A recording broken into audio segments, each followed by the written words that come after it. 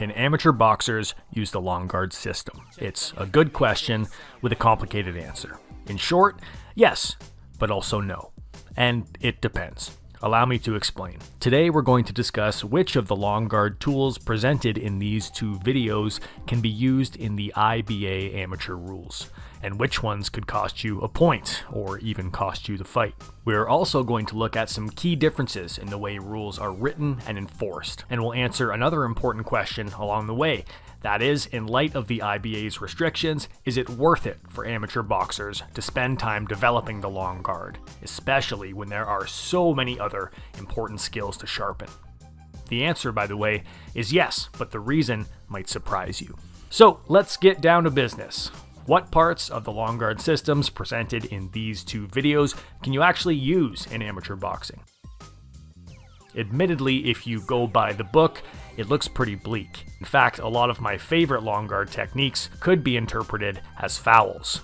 For example, per Rule 21, the IBA prohibits hitting with an open glove, the inside of the glove, wrist, or side of the hand. In theory, this could take away some of the more forceful and strike-like techniques we use to off-balance, hand trap, and control. This rule prohibits pushing the opponent's face with the arm or elbow. Personally, I'm not pushing a lot of people's faces with my elbow, but this does seem to limit our options for head control, off balances, shoving the eyes off target, posture breaking, and hard framing. It specifically problematizes a lot of L-guard techniques, which use a lot of forearm pressure and contact up close to trap off balance and create space. Now, depending on your interpretation of this rule prohibiting holding or holding and hitting, you might have to give up some hand trapping techniques, along with framing, where we hold the opponent's glove in place with one hand and hit them with the other. Finally, the real kicker, this rule prohibits keeping the advanced hand straight in order to obstruct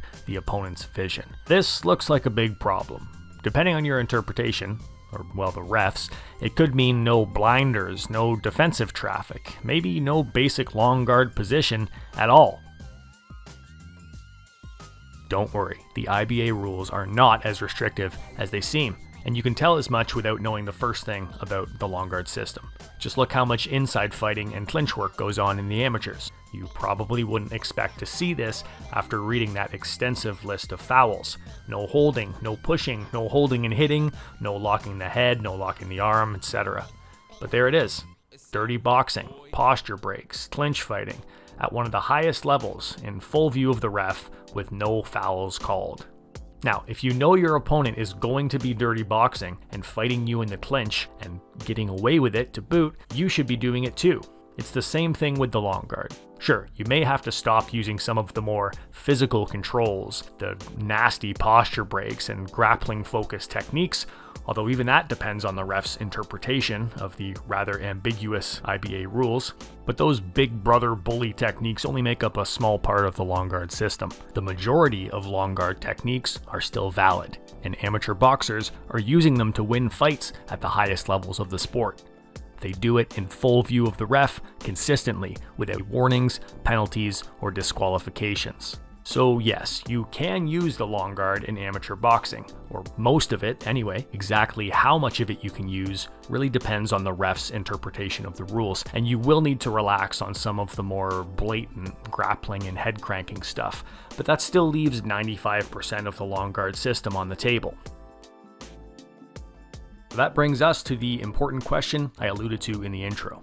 With so much left open to interpretation, should you be spending your valuable training time developing the long guard? If you're interested in mixed martial arts or other striking sports with grappling elements down the line, 100% yes, as the long guard complements these very well. And if you only plan to compete in amateur boxing, the answer is yes again. Rules be damned if you know there are amateurs out there doing this, using controversial long guard fighting techniques to score, stay safe, and control the fight.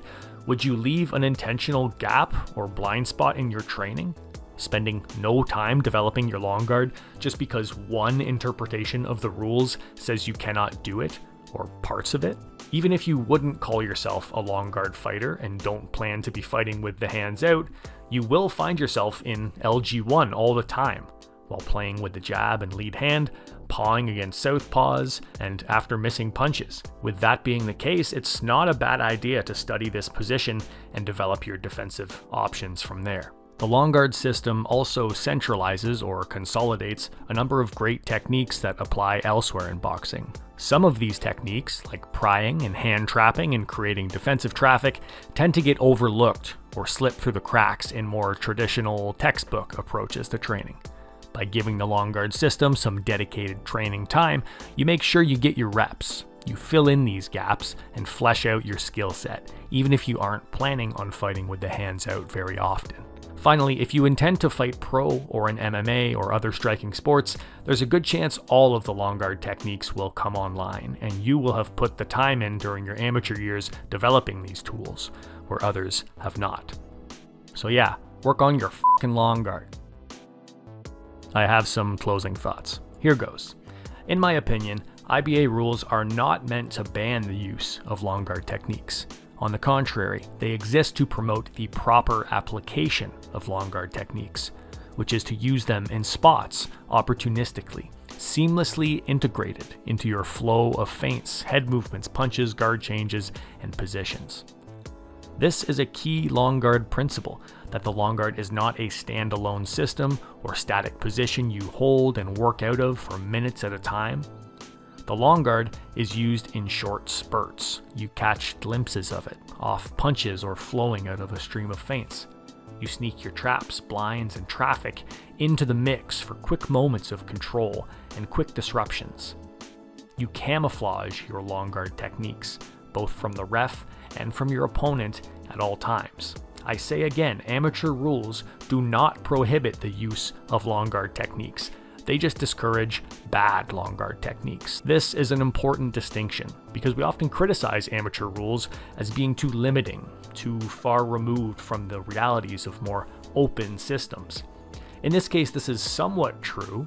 I mean, there are limitations on viable long guard techniques, the bullying stuff I mentioned before, but most interpretations of IBA rules keep 95% of the long guard system in play, as long as the fighter applies them properly in small bursts that are seamlessly integrated with and camouflaged by their other movements. This is how the long guard is intended to be used, and I think the IBA rules actually do a great job of staying true to that.